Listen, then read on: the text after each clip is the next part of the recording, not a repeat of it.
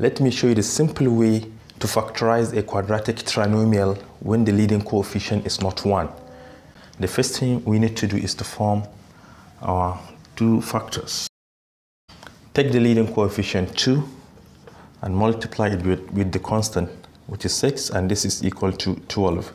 Think of two numbers which when you multiply them together you get 12, and when added off together you get the coefficient of the middle term, which is 7.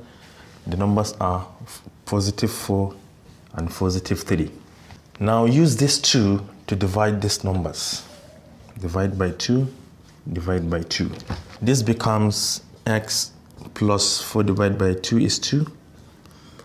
But 3 cannot divide 2 without remainder. So multiply that 2 with this x, so we have 2x plus 3.